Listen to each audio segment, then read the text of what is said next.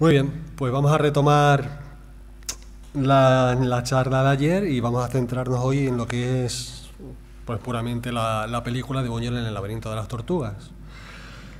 Que, como más o menos decía ayer, fue, fue algo, la verdad es que antes de empezar a entrar un poco en harina, como suele decirse, fue algo totalmente inesperado. Yo nunca imaginé que esto iba a convertirse en una película. ¿No? Y mucho menos que va a convertirse en una película de animación, en todo caso a lo mejor una película de imagen real todavía, y mucho menos que llegase donde ha llegado, ¿no? A las puertas del Oscar, por ejemplo, ¿no? Es que ni por asomo podía imaginar algo así. Y entre otras cosas, pues se quedaron fuera, como dije, Sánchez Ventura, que no está ahí y fue un error, pero bueno, ya es tarde para corregirlo. Nos pusimos en contacto con familiares y tal, y bueno, entendieron la historia. El proceso de adaptación de Buñuel en el Laberinto de las Tortugas pasa por muchas fases, pasa por un montón de fases, porque fue un proceso tan largo, que cuando llegó el momento de sentarnos en el cine a ver el estreno, por fin, que se hizo un estreno así un poco reducido para familiares, políticos, etcétera, fue aquí en la Filmoteca. Cuando nos sentamos a verla, realmente es como parecía que ya... Es como eso que anhelas tanto y deseas tanto tiempo y cuando lo consigues ya ha perdido un poco ese valor, ¿no? Después de casi 3 años esperando a que se hiciese la película, cuando hubo momentos en que casi se para la producción en varias ocasiones porque no había dinero, por un montón de cosas, de problemas que hay dentro del mundo del cine, cuando ya te sientas a verla parece tan irreal, ¿no? Que casi ni lo disfrutas, casi, digo, porque sí que ya lo disfrutamos el estreno, pero fue un proceso tan largo y tan duro que casi se pierde esa ilusión. Esto empieza porque desde el Centro de Documentación de las Urdes, en Pino Franqueado, José Pedro Domínguez, que ya se puso en contacto conmigo en la Filmoteca para hacer la adaptación al cómic, estaba obsesionado porque había que dar un paso, un poco más allá, para que la historia de las Urdes Tierra sin Pan y el rodaje y la relación de Buñuel y los urdanos fuese más cercana para el público en general, ¿no? Lo que decía ayer, no todo el mundo lee, no todo el mundo se atreve a leer un libro y mucho menos aún no todo el mundo se atreve a leer un cómic. Entonces José Pedro Domínguez, quería hacer un cortometraje donde adaptásemos el cómic. Él estaba empeñado y quería que la cosa no se quedase solo en un libro, sino que hubiese algo que mostrar visualmente a los urdanos, ¿no? Entonces se puso en contacto conmigo y me propuso la opción de que yo hiciese un cortometraje. O sea, hacer un cortometraje de animación en una persona en solitario a día de hoy, es relativamente fácil. Un cortometraje de 10-15 minutos, una persona sola, yo creo que se lo puede hacer. Va a quedar mejor o peor, más amateur, pero hoy hay técnicas y herramientas que permiten hacerlo. Pero en esa época no era factible hacerlo. Yo venía de hacer algo de animación, estuve trabajando casi en uno de esos trabajos que tuve mientras empezaba a dibujar, estuve unos meses en una empresa que hacía dibujos animados.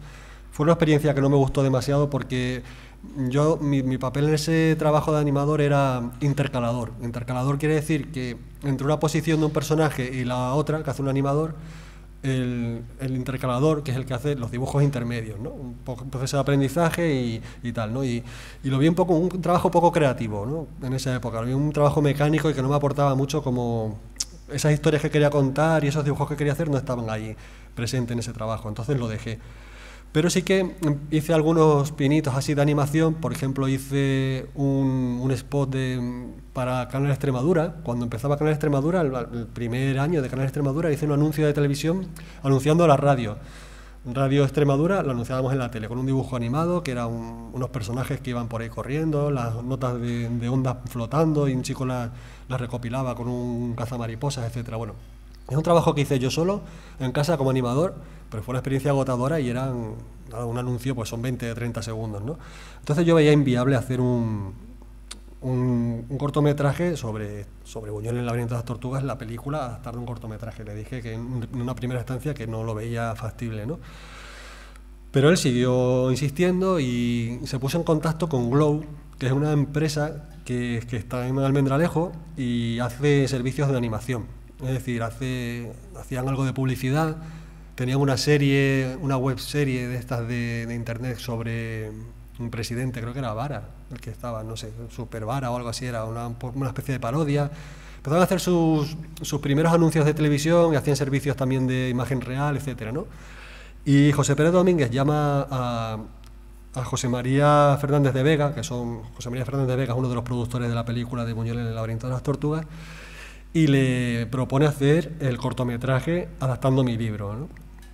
Él cree que es factible hacerlo, pero claro, ya es una persona que se dedica al mundo del audiovisual y sabe que necesita, para empezar, un presupuesto bastante considerable para hacer algo así, ¿no? Estaba hablando de un cortometraje de entre 15 o 20 minutos y bueno, es un dinero, ¿no? No sé si hablábamos ya, le pidió 200.000, algo así, ¿no? 150.000 euros, algo así.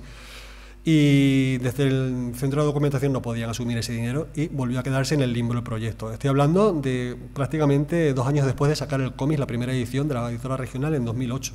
O sea, hace mucho tiempo. Por eso digo que el proceso de la película, desde 2008-2009, que intentamos hacer el primer cortometraje, hasta 2019, que se estrenó, ha pasado mucho tiempo. La cosa se queda así en el aire y una vez que Glow se consolida como una empresa que hace servicios cinematográficos, de animación, hacen un primer cortometraje de imagen real que gana un premio en Sitges, en el Festival de Cine Fantástico de Terror, empieza a buscar nuevos proyectos, ¿no? Y recuerda ese cortometraje y ve factible quizás hacer algo interesante con el cortometraje. Entonces, de nuevo, se pone la maquinaria en marcha y José Pedro Domínguez se pone en contacto de nuevo con José María y hablan de hacer un cortometraje. Entonces es la primera reunión que tengo yo y el primer contacto que hay conmigo directamente es una productora para hacer un cortometraje. José María viene aquí y me propone hacer un corto con la película. Yo en estos 20 años de carrera me he encontrado con un montón de gente en mi vida, porque claro, inevitablemente hay gente que te ofrece un montón te ofrece el oro y el moro, como suele decirse, ¿no? Y me han ofrecido hacer un montón de cosas muy interesantes que al final se quedaban en nada o simplemente se trataba hasta de un timo, ¿no?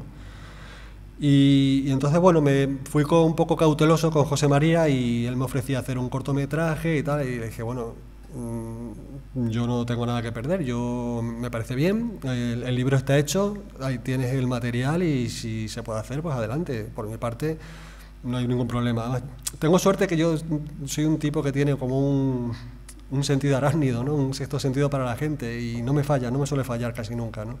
Y con José María no me saltó y le vi un buen tío y el tiempo me ha demostrado cómo es, ¿no? Y dije, venga, pues vamos, ahí tienes el libro y vamos a por ello. Y esto estoy hablando de hace unos 8 años, ¿eh? Todavía hace tiempo. Entonces José María empieza a ver cómo adaptar esa novela gráfica al cómic, ¿no? Y en una de estas se va a presentar su corto ganador en Sitges, se va a Madrid a presentarlo a la Academia de Cine y allí conoce José María iba ya con un poco con la caña y el anzuelo, ¿no? Porque coge el libro de Buñuel en el Laberinto de las Tortugas y se va a Madrid a presentar el otro corto, el de Genti di Muerti, que se llama, y va a Madrid a la Academia de Cine e invita a un montón de académicos y de gente de allí de la industria del cine española, etcétera, a poner el corto. Va acompañado de una buena remesa de jamón, etcétera, para hacer luego una cata allí de vino, jamón, etcétera, ¿no? Después del corto, y aprovecha para regalar el libro de Buñuel en el Laberinto de las Tortugas a Manuel Cristóbal. Manuel Cristóbal es el productor. ¿Cuál es el productor? Como cualquier película que habéis visto de cine, de Hollywood y etcétera, es el productor, hombre que sabe moverse entre todo este mundillo para sacar dinero, ¿no? Además, él iba allí con Manuel Cristóbal, es una persona que además, él me lo decía, siempre iba vestido muy llamativo, ¿no? A lo mejor llevaba unos pantalones de estos que tienes que ponerte unas gafas de sol para fosforitos, ¿no? Y unas chaquetas de colores, tal. Un tío que sabía cómo moverse por el mundillo este, y José María iba por él, ¿no? Entonces le enseñó el libro. Bueno, Manuel Cristóbal tenía varios Goyas ya en su haber, ¿no? Y los últimos los había conseguido gracias a la adaptación de la película del libro Arrugas, de Paco Roca. Había conseguido algunos premios Goya y se había situado muy bien en el mundo de la animación para adultos. Entonces José María realmente iba a echar la caña, ¿no? a Manuel, ¿no? Y Manuel vio el libro y lo leyó y se quedó enamorado del libro, ¿no? Y él decía que estaba buscando una historia así desde Arrugas, ¿no? Había estado tanteando otros premios del cómic, otras novelas gráficas, pero no había dado con nada que le llamase la atención y fue ver Buñuel, leerlo y enseguida llamó a José María y dijo, esto no puede ser un cortometraje, esto tiene que ser un largometraje.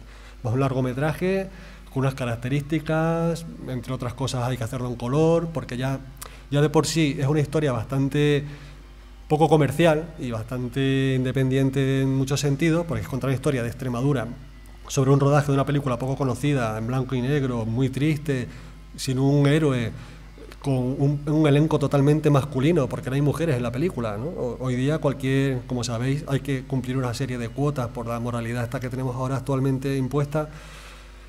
Entonces hay un poco de controversia, ¿no? Porque, por ejemplo, hay un montón de películas Marvel en las que están cambiando los personajes masculinos por femeninos, ¿no? Cosas así que a muchos fans no les gusta, no les convence, hay que renovarse, pero en nuestra película no podíamos meter a una mujer ahí, cambiar a Ramón Gacín por un Ramona Gacín, es que no podía ser, es que era una película masculina, ¿no? Y eso era echar para atrás a gran parte de la audiencia, porque Manuel ve todo así, ve todo a nivel productor. Y entonces, supliendo esas carencias y demás y accediendo a lo que él pedía, lo del color, lo del metraje, etcétera, pues decidimos hacer la película.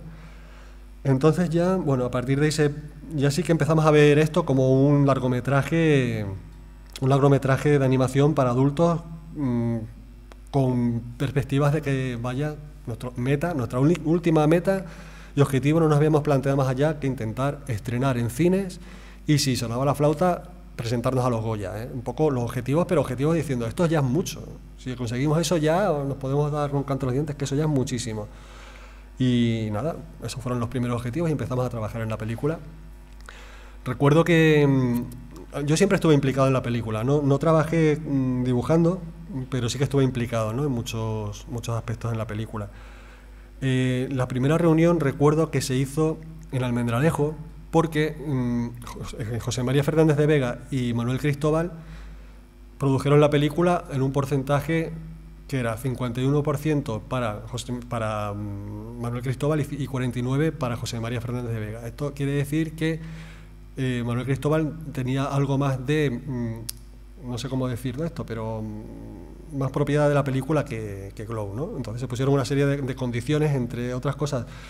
Manuel elegía al director y Glow elegía el lugar de rodaje. Entonces José María apostó porque la película se hiciese en Extremadura, ¿no? Fue otra de las cosas que él hizo, creo que es un regalo que ha hecho a Extremadura, decir que la película se hace en Almendralejo, un sitio que no conocía nadie de los que vinieron aquí, pero se va a hacer ahí en Almendralejo. Y bueno, se accedió así, que fuese el trato, y la primera reunión fue en Almendralejo. Estoy siendo muy ahondando mucho en la producción, estoy contando cosas que no he contado normalmente, pero si os parece un poco aburrido paso para adelante, ¿eh? Pero estoy ahondando mucho y contando las cosas como fueron. Quizá hubiese sido mejor verlo en un documental, pero bueno. Esa primera reunión en Almendralejo, me acuerdo que fue en julio, imaginaos el calor que hacía allí. Vino Salva Simo fue el director elegido por Manuel Cristóbal, y vino Manuel y fuimos al Almendralejo en julio, pleno julio, ya 20 de julio. Salva venía de Londres, de hacer... Bueno, creo que venía de Tailandia en ese momento, para tener una novia allí, y estaba trabajando haciendo animación allí, y también había estado en Londres haciendo servicios de... no sé exactamente qué trabajaba, pero él trabajaba para superproducciones de Hollywood, como Piratas en el Caribe, de todas estas películas así, blockbusters grandes, pero era como uno más, ¿no?, de esa cadena de producción que son hacer estas películas. Entonces le proponen dirigir una película y claro, es lo de esa frase, ¿no?, de ¿qué prefiere ser, cabeza de ratón o cola de león?, ¿no? Entonces él decidió ser director de cine con una película que era pequeñita, pero yo creo que fue una oportunidad para él para ser director, ¿no? Creo que para él también fue un buen regalo darle esta película. Y él se viene a Almendralejo, claro, el choque allí de venirse de estos sitios a Almendralejo pues fue brutal, ¿no? Pero bueno, estuvo bien porque yo también me quedé bastante impresionado porque vimos los estudios de Glow. Vimos una residencia que hay allí para universitarios, para desarrollos de tecnologías, etcétera, que estaba muy bien acondicionada, con habitaciones individuales, con todo, una serie de naves, de espacios para trabajar, con poner todas las mesas para los dibujantes, que estaba muy bien, o sea, es que entraba por los ojos y dijeron que me pareció un sitio magnífico para hacer la película. Tuvimos esa primera reunión, recuerdo que me llevaron como 40 libros de Buñuel en el Laberinto de las Tortugas y tuve que dedicarlos a esa comida, me pasé toda la comida dedicando libros, pero dedicando libros para Carlos Saura, para Fernando Trueba, para, yo qué sé, directores, productores, todo el mundo del cine, que yo me quedaba cuando veía el nombre de quien tenía que hacer, dice, he visto películas de esta gente y los admiro. Era todo así porque Manuel Cristóbal ya estaba con su radar de productor vendiendo, antes de que se hiciese el producto ya estaba vendiéndolo, ya estaba regalando a los académicos y demás gente del cine un libro de lo que íbamos a hacer, ¿no? En ese sentido ha hecho una labor impecable para colocar la película donde se ha colocado, ¿no? Y ahí empezamos a maquinar un poco y a hablar ya de cómo iba a ser la película y nada, y se puso todo en marcha. Se empezaron a hacer pruebas para dibujantes y se hizo otra cosa muy interesante. Otro punto que hay que darle a José María a favor de la tierra es que él creó unos cursos de formación para gente de Extremadura que quisiese trabajar en la película y aprender una profesión, ¿no? Entonces se formó a dibujantes, a gente que no había incluso dibujado nunca o gente que ya tenía un bagaje como dibujante. Se les invita a hacer cursos de formación para hacer animación. Eso estuvo muy bien porque tengo aquí amigos de Cáceres que estaban dibujando, haciendo sus primeros pinitos así con fanzines y tal, y pasaron a la película y bueno, y realmente les pareció un modo de aprender. Es que claro, aprendes con la gente que vino de fuera a trabajar ahí, con maestros de primera categoría, ¿no? que estaban ahí trabajando, y es un lujo. Entonces, nada, se empezaron a llegar gente de fuera. Almendralejo se llenó de guiris con pintas bastante estrafalarias, porque claro, los dibujantes de cómics, de animación y demás tenemos un carácter un poco peculiar, ¿no? No voy a decir que seamos muy frikis, pero generalmente somos frikis. Y algunos llevaban unas pintas allá. Almendralejo se llenó de gente, el pueblo estaba encantado, con gente no sé de dónde vinieron, pero un montón de sitios diferentes y los bares allí, claro, imagínate la vidilla que le dieron al pueblo, ¿no? Todo el tiempo que estuvieron allí trabajando. Entonces, nada, ya estaban un poco puestas las piezas ahí para empezar a construir el puzzle este que supuso hacer la película. Y uno de los primeros pasos que se dieron fue hacer un teaser. Un teaser es como, no es un tráiler. El tráiler sabéis lo que es, porque es el anuncio de la película, pero ya cuando la película está hecha, un teaser es como unas pequeñas imágenes de lo que va a ser la película, ¿no? Es como un tráiler del tráiler, por decirlo de alguna forma, una pieza muy pequeñita. Entonces lo primero que se hizo fue trabajar en un teaser para presentar a Televisión Española. Televisión Española y el Plan ICO era el mayor objetivo que teníamos, porque aportaba casi 1 millón de euros, ¿no? Es la que más subvención te da. Aquí la película ha sido subvencionada por un montón de canales diferentes, desde Canal Extremadura, creo que Madrid, se hizo coproducción con Holanda, algo de Valencia, AMPA, se hizo con varios estudios y con varias productoras, pero la que más dinero aportaba, más capital, era Televisión Española, y se hizo un primer teaser para Televisión Española. Entonces, para construir ese primer teaser ya tuvimos una reunión más seria con el guionista también, con Eligio Montero, que es el guionista. Eligio Montero había hecho cosas para televisión, había trabajado en una serie que se llamaba Enfermeras, otra que era Perdida, creo que era un thriller así de una chica que desaparece o desaparecida o algo así, que tenía un muy buen ritmo, estaba muy bien, pero él se decanta más por el género histórico, ¿no? Ese tipo de historias. Enfermeras creo que era de la Guerra Civil. Le gusta más ese género histórico, sobre todo de la Segunda República, el periodo de entreguerras, etcétera, ¿no? Él fue elegido para ser el guionista de la película. Entonces tuvimos un primer encuentro me acuerdo que fue en... ¿cómo se llama este sitio? Que tiene un castillo en mitad de Madrid y de Cáceres, que se ve. ¿Os acordáis cómo se llama? ¿Perdón? Que tiene es un castillo que se ve yendo a Madrid. Eso es Oropesa. Fue en Oropesa. Ahí tuvimos la reunión un poco a medio camino entre Madrid y Extremadura. Esto tenía que ser un poco tira y afloja entre productores, porque si yo voy a Madrid o tú vienes a Extremadura, ¿quién se baja los pantalones, no? Entonces, venga, vamos a medio camino a Oropesa. Y allí conocí a Eligio, nos reunimos Salva, el director de la película, Eligio Montero, guionista, Manuel Cristóbal, productor, y José María, coproductor, ¿no? Los dos productores, guionista y director. Yo no barajé la opción de trabajar en la película prácticamente en ningún momento, ni como guionista, porque era la primera película que se adaptaba de un libro mío. Entonces decidí dar carta blanca para que se hiciesen lo que quisiese con el libro, ¿no? Yo sabía que era un buen equipo, que iba a haber respeto y que se iba a hacer una buena adaptación, tenía esa intuición.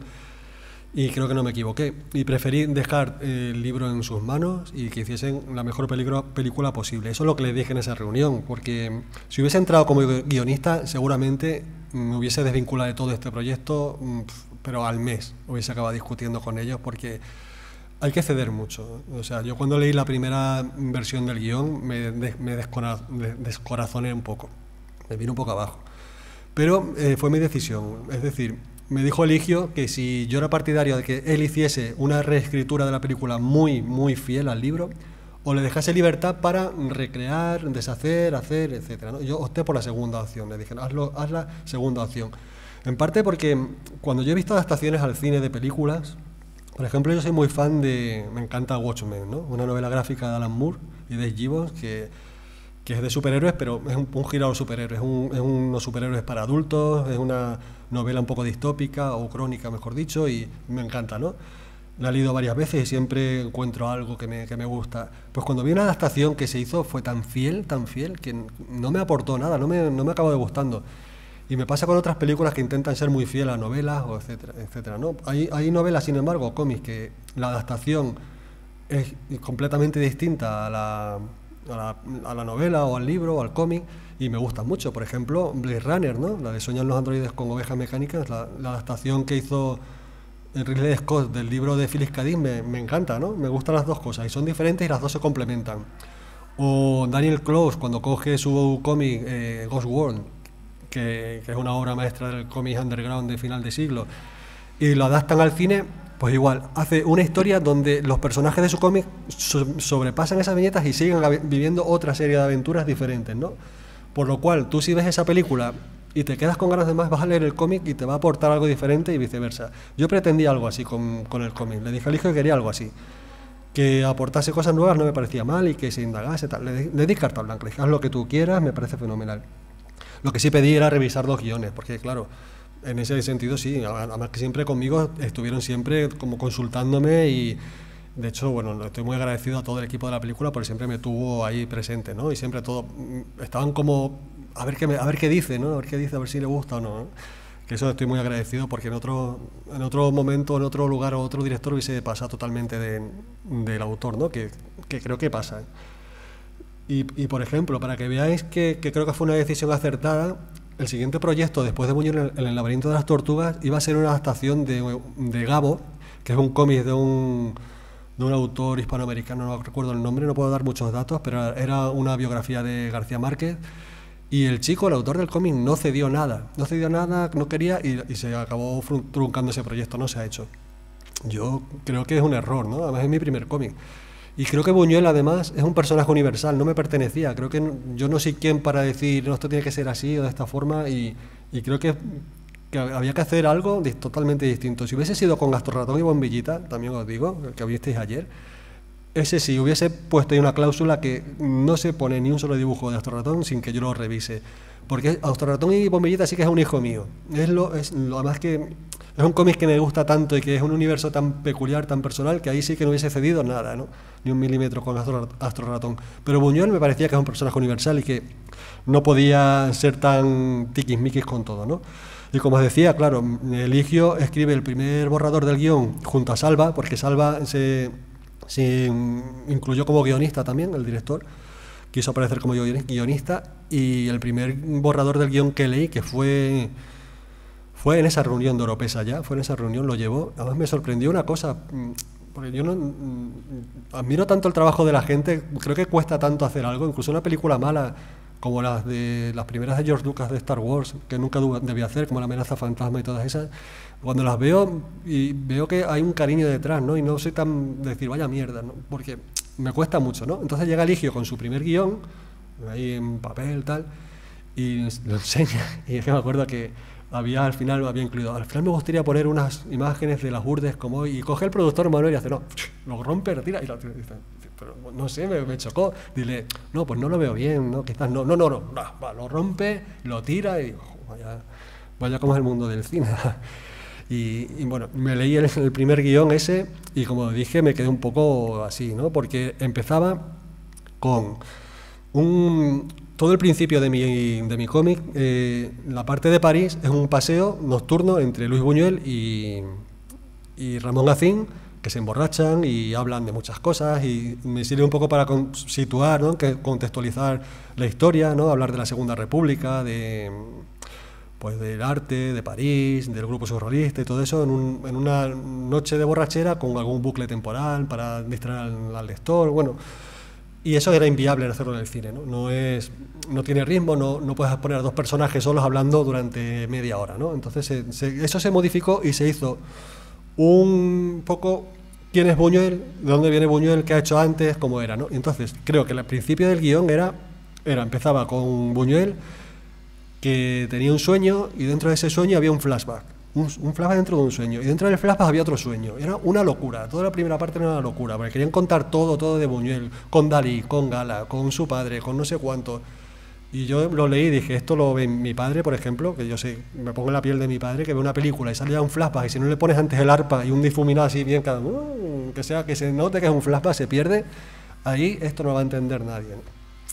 Pero el guión se fue puliendo, por suerte el guión se fue puliendo hasta llegar a la película que habéis visto en el cine. Y se hicieron como, no sé, 60 versiones del guión, puede ser que las que se hiciesen, ¿no? 60 o por ahí.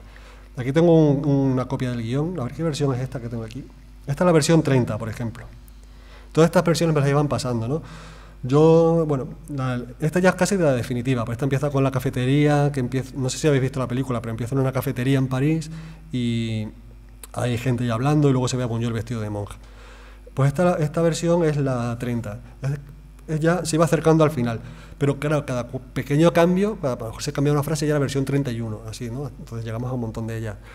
Y recuerdo que cuando lo leía el guión a veces aportaba cosas porque veía que no cuadraban mucho. Por ejemplo, había un momento en el que se pierde el sentido del título, ¿no? Se llama El laberinto de las tortugas, le puse ese título porque para mí los tejados de las alquerías parecían caparazones de tortugas, ¿no? Entonces, como las alquerías son muy laberínticas, están construidas las casas algunas sobre piedra, otras, bueno, es un laberinto, de ahí viene el título. Pero en la película llega un momento en que desaparece esa frase, nadie dice, parece un laberinto, tal. Y les dije, bueno, aportaba cosas, ¿no? Les decía, si queréis que la película se siga titulando Buñuel en el laberinto de las tortugas, habrá que aclarar de dónde viene eso, ¿no? Entonces se incluía. O la parte del final donde la niña finge que muere, el bebé. En el guión, por ejemplo, ponía el bebé, bueno, el niño se levanta y sale andando. Digo, no pueden salir andando porque era un bebé de meses. Entonces, esos pequeños matices, pues siempre iba cambiando y corrigiendo y tal, ¿no? Lo que sí cuento siempre y que pedí les dejé total libertad con todo, pero sí pedí dos cosas que se mantuviesen en el guión, porque creo que eran importantes para mí que estuviesen ahí.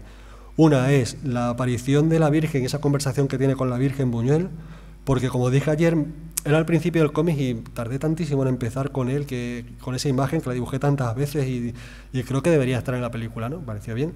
Y la otra cosa que pedí es Buñuel vestido de monja. Eso trajo un poco de cola, lo de Buñuel vestido de monja. A Salva, al director, no le gustaba. Él no quería... Aquí tengo un pequeño dibujo de Buñuel vestido de monja. A Salva no le gustaba porque decía que el personaje de Buñuel vestido de monja iba a ser... Él quería hacer un héroe, ¿no? De cine. Con Buñuel quería hacer un héroe de cine. Y vestirlo de monja iba a ser un poco como ponerlo antipático para mucho el público, ¿no? Y que no lo veía, lo de monja no lo veía. Pero para mí significaba mucho porque yo creo que el resumen de mi cómic es Buñuel quiere molestar y quiere ofender, ¿no? Pero si no hay a nadie a quien ofender, él deja de hacerlo. Entonces a ver si puedo pararlo. En el cómic hay un momento en que se queda a solas va vestido de monja en el cómic. Es algo que Buñuel hacía, ¿eh? O sea, Buñuel se vestía de monja, de cura, le encantaba disfrazarse por provocar, ¿no? Y por crear el malestar en la gente. Nadie sabe si lo hizo en las Urdes, seguramente, probablemente no lo hizo, porque como dije ayer, para mí era un personaje de cómics con el que inventé una historia. Entonces, cuando Buñuel se queda solo con Pierre Unis, creo, o con Eli, se queda solo con él y dice, ¿a ti te molesta que vaya vestido de monja? Y le dice, no, a mí no me molesta. Y dice, pues me lo quito, porque si no te molesto, ¿para qué sentido tiene que vaya así, no? Entonces creo que esa frase resume un poco ese espíritu de Buñuel, del soy ateo gracias a Dios, ¿no? Esa contradicción, y creo que vestirlo de monja me parecía interesante. Y Salva no quería, ¿no? Entonces hubo un rifirrafe ahí, pero al final sí. Al final sale Buñuel vestido de monja en la película y creo que es un acierto, porque le da un aspecto súper fantasmagórico. Hay una escena que va andando entre las casas vestido de monja, que hay esa niebla, y va andando él ahí, bueno, se encuentra luego con el alcalde que se la monta. Me parece una escena con una fuerza brutal esa escena. Así que bueno, fueron las dos cosas que pedí y por lo demás dije nada, lo demás lo que queráis. Así que esa fue la primera reunión seria, y seria quiero decir porque ya se puso los cimientos de todo lo que iba a ser la película, guión, director y ya manos a la obra, ¿no? Pues empezamos a trabajar en el teaser, y en el teaser ahí sí que me involucré yo. Hacer el teaser tenía que hacerlo yo porque no había un dibujante todavía que se iba a encargar del arte, ¿no? El director de arte no había llegado todavía. Y para el teaser me pidieron hacer una serie de trabajos. Entre otras cosas me pidieron que diseñase a los personajes para la película, cosa que yo nunca había hecho porque lo primero, este trabajo, como os dije ayer, me supuso un montón de esfuerzo dibujar personajes medio realistas, ¿no? Que se rompiesen los moldes del dibujo así animado, etcétera, que a mí me gustaba. Lo segundo, ya no dibujaba con pincel ni nada, dibujaba digital, y a Salva no le gustaba. Salva quería que dibujase con pincel los personajes. Cuando le presenté los primeros personajes, los primeros diseños que veis por aquí, son muy sueltos porque son simplemente conceptos, ¿no? De Ramón Gacín, de Buñuel. Ahí los tenéis. Me costaba muchísimo dibujarlo porque yo soy muy de trazo ágil, es decir, yo no uso reglas, no uso perspectivas, no uso muñecos de estos para hacer los dibujos realistas proporcionados. Me gusta otro tipo de dibujos, ¿no? Como nombré ayer a Sempé, el autor del Pequeño Nicolás, etcétera. Vengo de otro dibujo. Y Salva me reñía siempre, me echaba unas broncas, porque eso sí, Salva tenía un carácter dirigiendo. Me reñía porque porque usaba digital, tenía que usarlo con pincel. Y si puede ser el mismo pincel con el que dibujaste el cómic, quiero ese. Porque quería hacer la película a mano. Salva quería hacer todo como muy artesanal, muy de Disney, muy a mano, con papel, con pincel, con todo, pero que es inviable hoy día, ¿no? Y me reñía porque dice, es que los personajes no son así. Digo, pero ¿cómo no van a ser así los personajes si son mis personajes? Dice, no, porque hay que dibujarlo desde dentro, desde el esqueleto, hay que hacerte un armazón y luego moverlos y tal. Vamos, una locura. Yo desde luego no conseguía hacer los conceptos que él pedía. Aquí hay un concepto de Dalí para que no se quedó fuera. Estudio de manos. A mí me gusta dibujar las manos así, con un garabato. Estas manos ya son súper elaboradas para lo que yo dibujo. Y están feas, están mal hechas, no sé qué. Otro Buñuel. Hoy os estoy enseñando aquí cosas que no se han visto en ningún sitio, ¿eh? Cosas completamente inéditas. Un Pierre Unic. Aquí también. Aquí intenté hacer la cara hasta con una crucecita me hice ahí, pero no era lo mío esto. Aquí tenéis un montón de conceptos, de los primeros conceptos que se hizo para el teaser que se presentó a Televisión Española. Luego contaré una anécdota, bueno, la voy a contar ya, si no, por si se me olvida, sobre Ramón Gacín, que ayer no hablé casi nada de Ramón Gacín y creo que es un gran personaje olvidado de la historia, ¿no? En España fue un personaje muy interesante, ya aparte de su ideología política o demás, ¿no? Creo que era un personaje muy generoso, muy espléndido, que hizo un montón de... No se quedaba solo en la palabra, él hizo un montón de cosas por los niños, por gente trabajadora que estaba sin hogar, por pobres, bueno... aparte era culto, escribía, dibujaba, hacía escultura, era un personaje encantador, ¿no? Por lo que dice la gente. Yo lo descubrí gracias al cómic y lo dibujé como pude, ¿no? Con esa nariz, etcétera. Pues cuando fuimos a Zaragoza a una presentación de lo que iba a ser la película, tuve la suerte, la inmensa suerte de conocer a los nietos de Ramón Gacín. Me parecieron unas personas alucinantes, encantadoras, me parecieron, no sé, espléndidas, hablando de su abuelo, ¿no? Y lo orgullosos que estaban de que se lo hubiese rescatado para la película. Bueno, y les pedí disculpas por haber dibujado a su abuelo de esa forma tan caricaturesca, ¿no? Con esa nariz. Y me dijeron que al contrario, que estaban súper agradecidos de que se hablasen de su abuelo y que la historia lo pusiese en su sitio, ¿no? Ramón Gacín fue una pena que murió como murió, fusilado, ¿no? Junto a su mujer, muy joven, y es lo que cierra la película, que es la parte emotiva de la película, ¿no? Porque quizás es más interesante la historia que tenga Ramón Gacín que hasta Luis Buñuel, ¿no? Pero bueno, es uno de los regalos que me dio la película, conocer a la familia de Ramón Gacín, entre otras cosas, ¿no? Ahí está Ramón. Luego le suavizaron un poco los rasgos, en la película no es tan así. Él y Lothar, el otro fotógrafo que iba con ellos. Aquí ya es un Buñuel quizás que se va aproximando más al de la película. Cuando lo vio el hijo de Luis Buñuel en Los Ángeles, el personaje al principio lo odiaba. Decía, este no es mi padre, mi padre no tenía esa mandíbula. Tal. Bueno, nos hizo corregir un montón de cosas. Lorca, que tampoco salió. Es que como querían meter todo al principio, pues también hicimos diseños de Lorca. Bueno, aquí hay algunos bocetos ya corregidos por Salva, el director de la película. Y luego también hice lo que son los fondos de ese primer teaser. Los fondos también pues tuve que hacerlos un poco a mano, ¿no? En este caso era el teaser iba, luego los voy a poner, que no se ha visto tampoco en ningún sitio, lo pondré. Era en la cafetería cuando se gesta un poco la historia de que si me toca el boleto de lotería te pago la película, ¿no? Y aquí hay algunos fondos, un plano del bar con las botellas, un plano un poco de lado, la puerta de la habitación donde vivía Buñuel, los fondos, el teléfono, bueno, y aquí está el teléfono. Y aquí tengo esto mismo en color también, creo que lo hice aquí en color. A ver si están por aquí.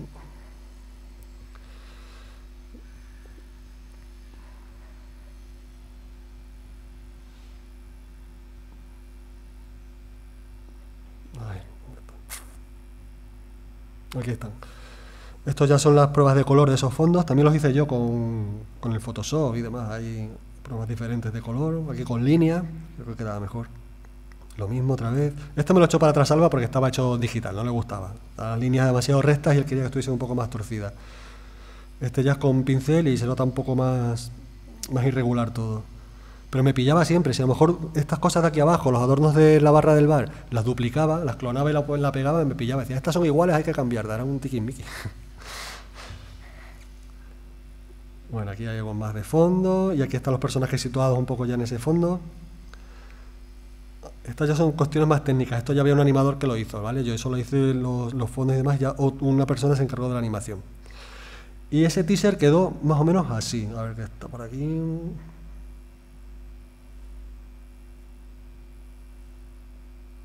Este es el teaser que se presentó a Televisión Española. Un documental. ¿Tú? ¿Retratar la realidad? ¿Y no poder sacar ojos seccionados? ¿O esqueletos vestidos de bispo? Esto no es el teaser, esto es un previo, una animática que se llama. Yo puedo hacer lo que me dé la gana. La realidad puede ser más surrealista que la propia imaginación. Y ya va siendo hora de encuentro mi propio camino. ¿Y por qué no haces esa maldita película? El metal, Ramón. Siempre el vil metal. Pues ¿sabes qué te digo? Que si me toca la lotería, te pago la película.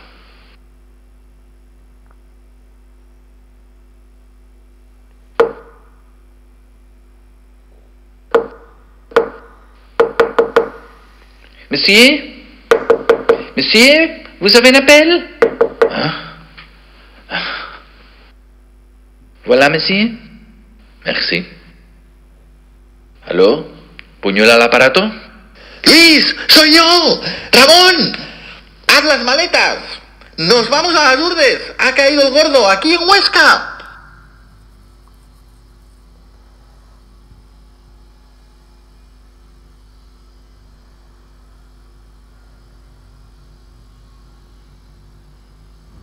Bueno, esa es la animática, que es la animática es un previo a la animación final, donde ya viene el ritmo marcado de la escena y donde va cada dibujo, ¿no? Creo que el teaser está... A ver si es este. ¿Un documental? No, ese es la animática. Es que los tengo fatal. ¿Un documental? Vale, este ya es el teaser que se presentó a televisión. Y no... Con los dibujos míos, que no tienen nada que ver con la película luego. ¿Un documental? ¿Tú? ¿Retratar la realidad? ¿Y no poder sacar ojos seccionados? ¿O esqueletos vestidos de obispo? ¿Pero por qué no? Yo puedo hacer lo que me dé la gana. La realidad, Ramón.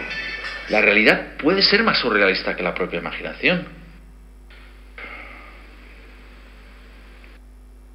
Y ya va siendo hora de encuentro mi propio camino. ¿Y por qué no haces esa maldita película? Ja, el metal, Ramón. Siempre el vil metal. ¿Sabes qué te digo? Que si me toca la lotería, te pago la película.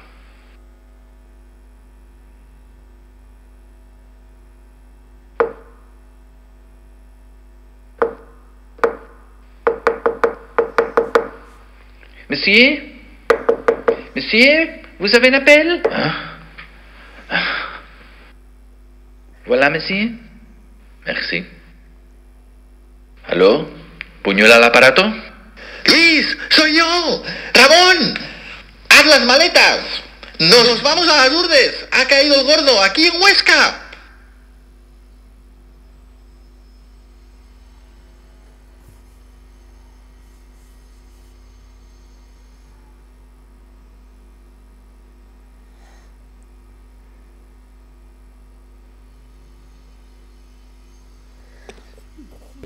Bueno, por suerte la película es mejor que esto, porque es muy primitivo y muy así, ¿no? De esa forma, pero nos sirvió para viajar a Madrid, a Televisión Española, y allí al Pirulí. Y con el libro debajo del brazo y el teaser y bueno, y echándole un poco de morro y tal, pues les vendimos la película y les gustó mucho y nada, y el plan encontró y se pusieron, nos dieron el dinero ese y fue lo que necesitábamos para empezar a hacer la película. Una vez ya que todo esto se hizo, yo me desvinculé ya. Me ofrecieron ser director de arte, no sé si me lo ofrecieron directamente, pero sí se insinuó que estuviese de director de arte, que es hacer todo eso pues, que se ve en la película, ¿no? Todos los dibujos. Pero yo no quise hacerlo, no quise involucrarme en la película porque viendo un poco también cómo es Alba, ¿no? Como director, que era muy exigente y yo no iba a encajar haciendo ese tipo de dibujos y íbamos a acabar seguramente enfadados, ¿no? Viendo que yo tenía bastante trabajo como ilustrador, estaba empezando a trabajar con agencias internacionales haciendo libros, haciendo servicios de ilustración, estaba haciendo otro cómic y parar si no hubiese tenido a lo mejor el trabajo como ilustrador, quizá me hubiese metido porque no me hubiese importado aprender un oficio de dibujante, ¿no? O incluso hacer fondos o algo, porque hubiese sido interesante, pero invertir esos 2 años de tiempo y dejar un poco descuidada la labor de ilustrador, que me había costado tanto tiempo llegar a abrirme camino, me parecía un poco apostar demasiado, ¿no? Entonces preferí mantenerme al margen, seguir desde Cáceres el proceso de la película, viajaba mucho al Almendralejo, iba viendo la evolución, iba viendo los primeros planos de animación, conociendo a gente que iba llegando allí, a animadores, a dibujantes, y preferí verlo con perspectiva todo, ¿no? Entonces ya se empezó a trabajar en la película, sé que los estudios se llenaron de gente y se empezó a construir la película. Todo, los voy a enseñar partes del proceso, pero todo se hacía a la vez. O sea, no se hacía, por ejemplo, ahora voy a enseñar aquí fotos de la gente, que el equipo de fondos y demás se fue a las Lourdes a buscar localizaciones y a dibujar. En este caso, cuando un director va a hacer una película en Italia, en Venecia, pues se va a buscar localizaciones, ¿no? Con las fotografías y tal. En este caso se fueron a hacer dibujos, a localizar, pero haciendo dibujos a las Lourdes, dibujos de los fondos que luego se van a incluir, ¿no? De las casas, del ambiente, de los árboles, de la fauna, de todo, ¿no? Y todo esto, como digo, son procesos que se hacían de forma paralela. Mientras gente estaba haciendo esta documentación de fondos y de paisajes, otros estaban trabajando en el guión, otros estaban trabajando en el desarrollo de los personajes, otros estaban trabajando en la música. Todo se iba haciendo de una forma paralela, ¿no? Porque estaba compartimentado por equipos. También había profesores que estaban impartiendo ya cursos de animación en Glow para amateurs, gente amateur, y luego estaban los ya más profesionales que estaban empezando a hacer las primeras animáticas, layout, que son todos términos del mundo de la animación, que a mí me siguen sonando a chino todavía, pero era como una máquina, ¿no? Con mucha gente haciendo diferentes labores, ¿no? Y os voy a enseñar algunas fotos del equipo de fondistas, ¿no? Aquí tenéis paisajes de las Lourdes. También está la alberca. En la alberca, por ejemplo, es una cosa que yo omití en el cómic, ¿no? La parte de la alberca la omití y pasé directamente a las Lourdes, pero en la película se incluye esa primera parada de Buñuel en la alberca. Una cosa que siempre digo, que ayer se me olvidó cuando contaba el cómic, el primer título que yo tenía para el cómic era Historia de un antiviaje, se iba a llamar así. Menos mal que luego cambié al Laberinto de las Tortugas, que me parece más poético. Pero se llama Historia de un antiviaje porque Buñuel, cuando hizo su película, entre otras cosas, quería desmitificar un poco el viaje que hizo el rey 10 años antes, ¿no? El rey vino a Extremadura, a las Urdes, 10 años antes que Buñuel, y prometió un montón de cosas por allí, ¿no? Bueno, las promesas que se suelen hacer de carreteras, hospitales, escuelas, un montón de cosas que con el tiempo casi no se hizo, ¿no? Se hizo algo, pero no se hizo casi nada de eso. Y el viaje del rey empezaba desde el sur hasta el norte, ¿no? Y Buñuel, que era así, por llevar la contraria, hizo su viaje desde el norte hasta el sur, empezando por la alberca, un poco preguntando a la gente si había hecho algo, lo que había prometido el rey, y al final no, ¿no? Era un poco la idea original del viaje de Buñuel a las Urdes, ¿no? Aparte del libro de Maurice Legendre que leyó. Y por eso él hablaba de un antiviaje, ¿no? Y una idea me parecía bien lo del antiviaje. Pero al final descarté eso y también descarté meter la alberca. Pero en la película sí se incluyó la alberca. Estas son las alquerías que... La verdad es que el trabajo... A mí, una de las cosas que más me gusta de los fondos son cómo dibujaron las casas estas, ¿no? Las casas urbanas de las alquerías. Las piedras están tan bien conseguidas. El dibujo en mi cómic son con un poco de borrones porque me daba...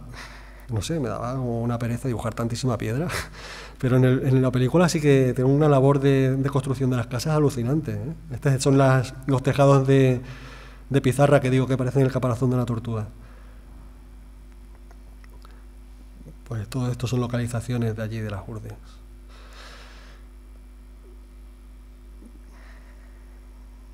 Y aquí tenéis esas mismas localizaciones convertidas ya en fondos. Bueno, aquí hay fondos de todo, desde París, de otros sitios, pero aquí están, por ejemplo, la que habéis visto antes, aquí están. ¿Veis lo que os decía? De las piedras y demás están muy bien, porque no están súper recargadas, porque no puedes hacer un fondo recargado donde no destaque el personaje que camina por estas calles, ¿no? Pero está muy bien conseguido y los colores y demás. Aquí hay parte de esos dibujos que habéis visto antes en fotografías convertidos ya en dibujos para fondos. Casi todo este material es muy inédito, ¿eh? Soy afortunado de verlo, no lo ha visto casi nadie.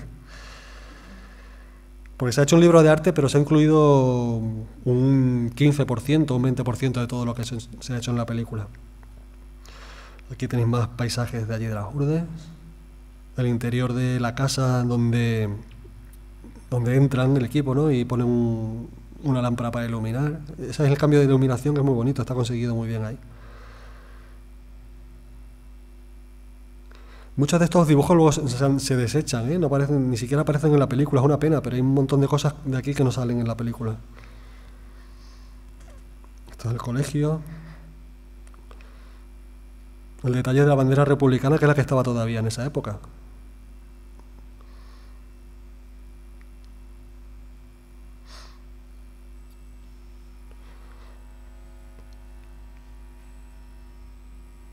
Los comentarios que me han llegado de mucha gente de las Urdes es que son unas Urdes muy luminosas y con mucho paisaje de verde y tal, así como... Y eso ha gustado mucho. A las Urdes les ha gustado mucho cómo se ha retratado el paisaje urbano en la película.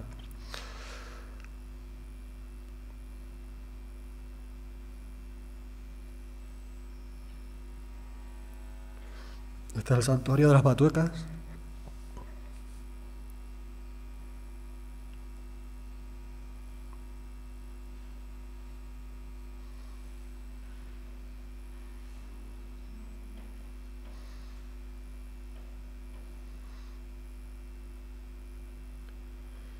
Bueno, luego enseñaré más fondos porque, bueno, el Vaticano no estaba en la novela original, ¿no? Es una cosa que se le ocurrió meter a Salva para profundizar más en el hecho de que Buñuel no tenía dinero ni nadie quería ofrecerle ayuda ya para grabar más películas y por eso tuvo que recurrir al cine y a la lotería.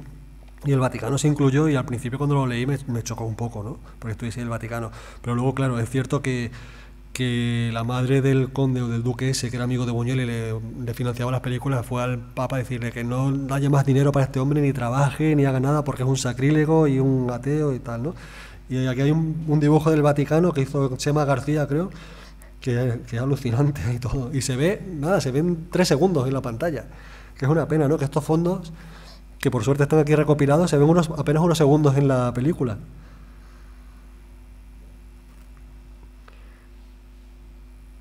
Esto ya justo del final, de cuando Buñuel está en Madrid en la cocina montando la película.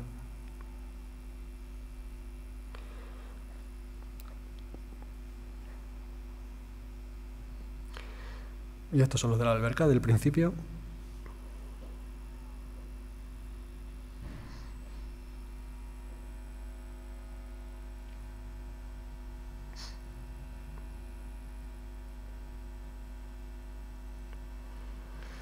Que son unos fondos muy bonitos, la verdad, y me merecería la pena recopilarlos todos en un libro, porque es que las películas pasan tan rápido. Yo que soy tan fan de las supernenas que se hacían antes, no las de ahora, y hacían los fondos estaban hechos con acrílicos, nadie hace fondos con acrílicos prácticamente, pero eran tan chulos todos con el pincel seco y todo, y estaba dando la pausa siempre para ver los fondos porque eran tan rápidos. Es una pena que lo de los fondos siempre lo comentamos, que se quedan ahí, que no te da tiempo de apreciar todos los detalles que hay.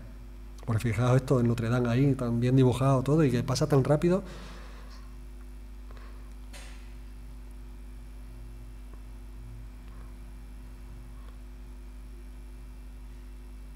Pues nada, como digo, estos fondos se iban haciendo de forma paralela al resto de producción, ¿no?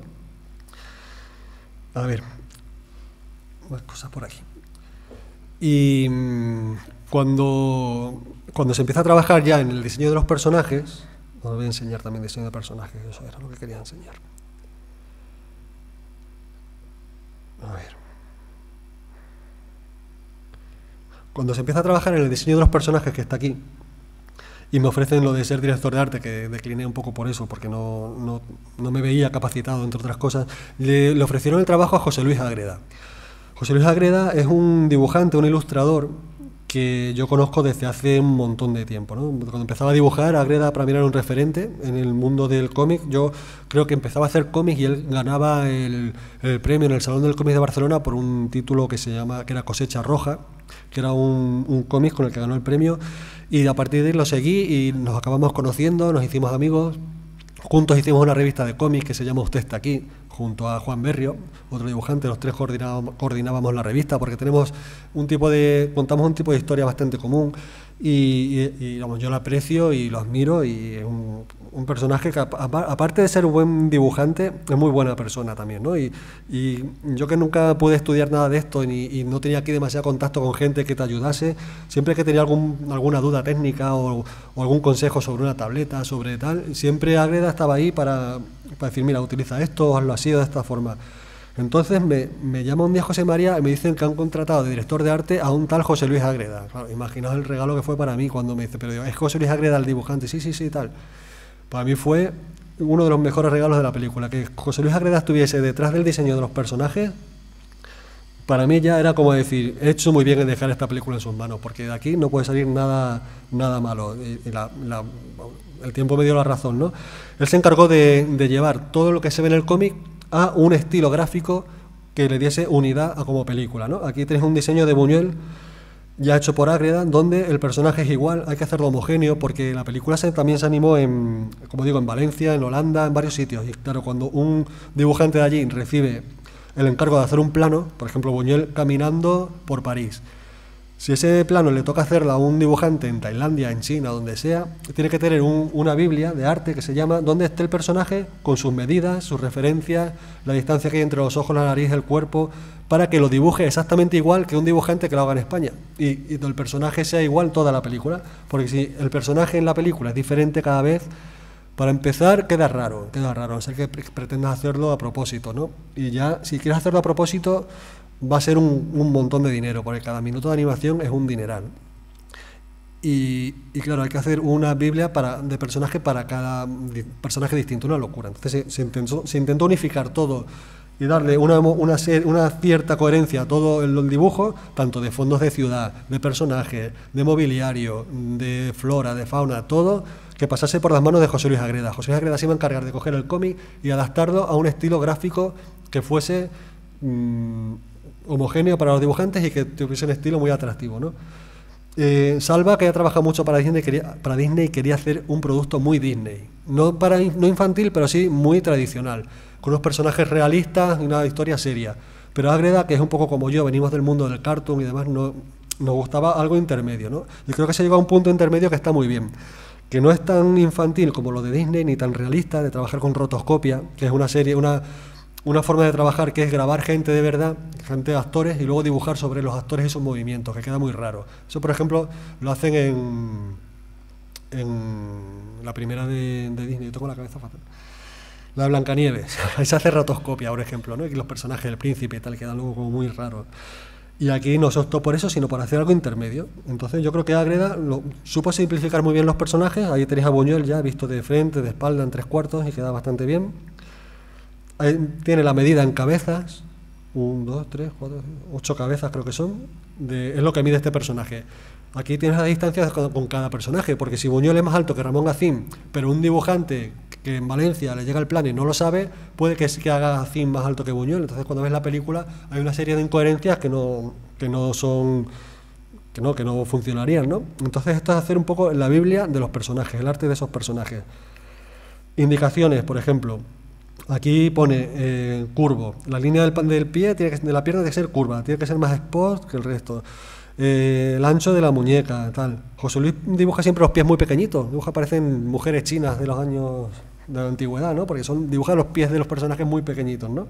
Y en la película hay un plano que se ve a Buñuel andando que parece casi chiquito de la calzada porque los pies tan pequeños.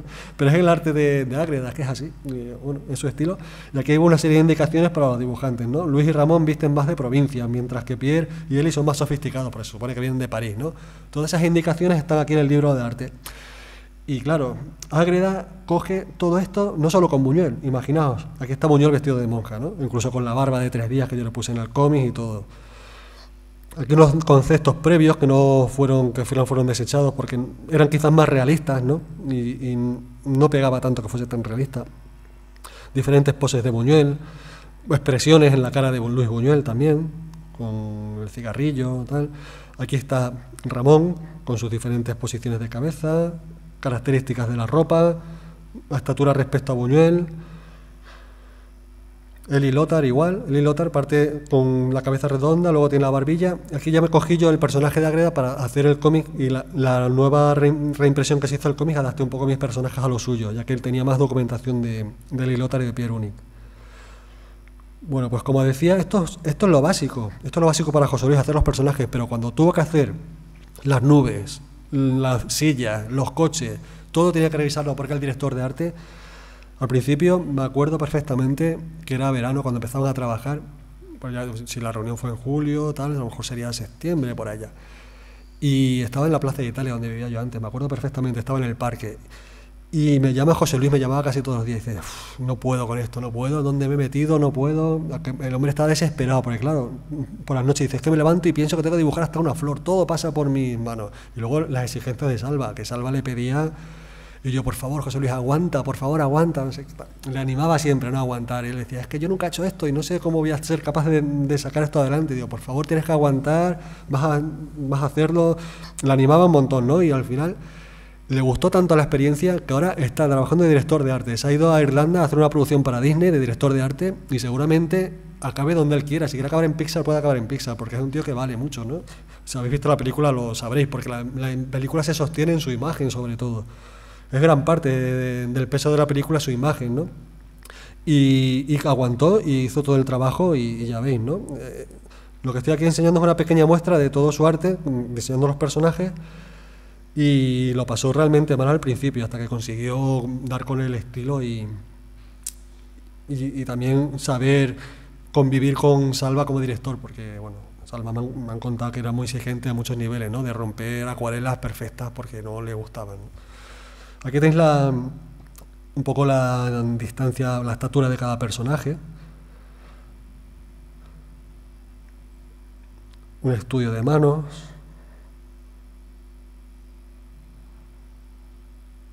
Los vehículos, el Ford Fiesta amarillo, el Fiat amarillo que llevaban esos días allí en las Urdes.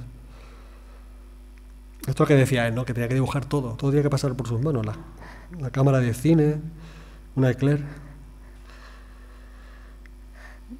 maletas de la época, trípodes.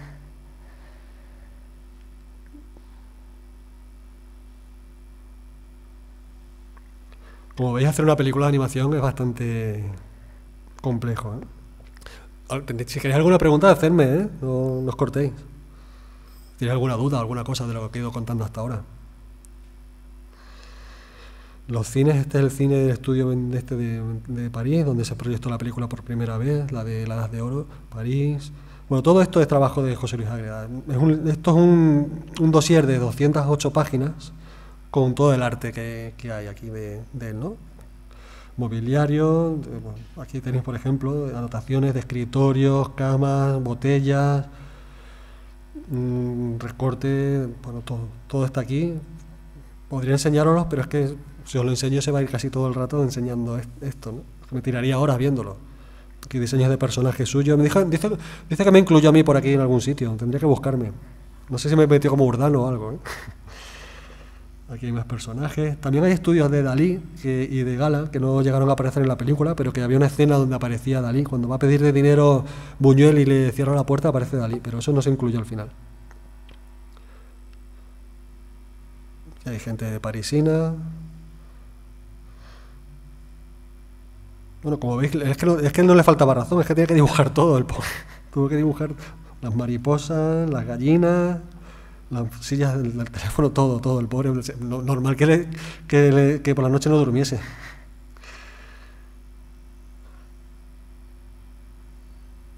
Bueno, luego sí nos enseño más de esto, porque hay mucho que...